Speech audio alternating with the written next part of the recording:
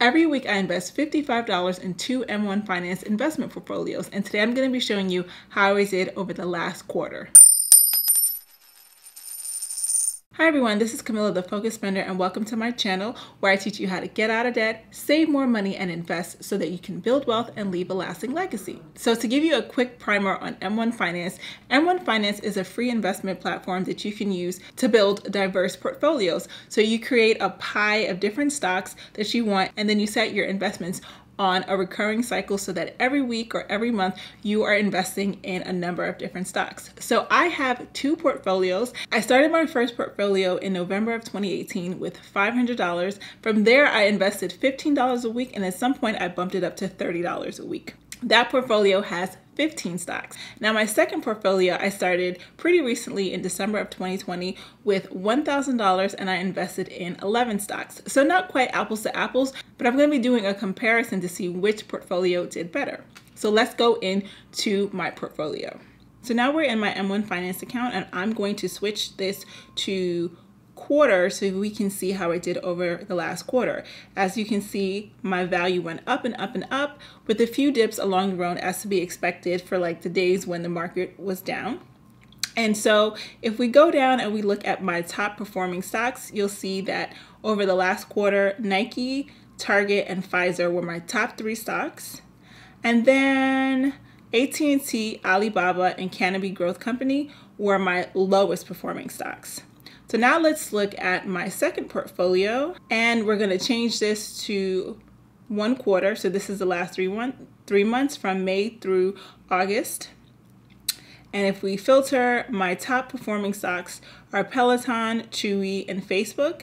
And my lowest performing stocks for the last quarter, PetMed, ExxonMobil, and Container Store. But as you can see, the losses were not high. Now let's look at the actual overall. So overall, in the last quarter, I made $375.42 in gains, and that's split between market gain of $354 and earned dividends of $20.75. And if you want to understand what dividends are, be sure to watch my video, and it's about the difference between dividend and growth stocks.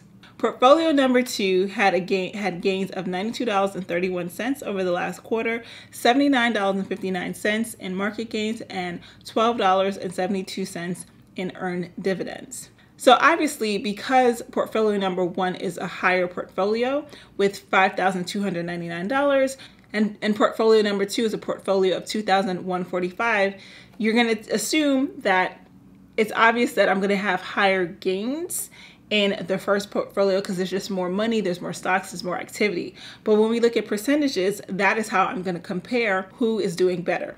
So portfolio number 1 for this quarter had gains of 7.92%, while portfolio number 2 had gains of 4.87%. So portfolio number 1 is the winner because it had overall higher returns. And when you look at the actual companies that performed well in portfolio number 1, these are just larger companies overall, with Nike, Target, and Pfizer doing really, really well, having double-digit gains for the last quarter, and that really helped buffer out the losses that I had with these 5 companies: Home Depot, Disney, AT&T, Alibaba, and Canopy Growth Company. So that's why I really like this portfolio. I like both of my portfolios actually, but that's why I like using M1 Finance, because if I was just invested in these stocks individually, I probably would be panicking. Like, I'd be excited that Nike was doing well, but then I'd be stressing out that Home Depot is down for the quarter when Home Depot is still a really solid company.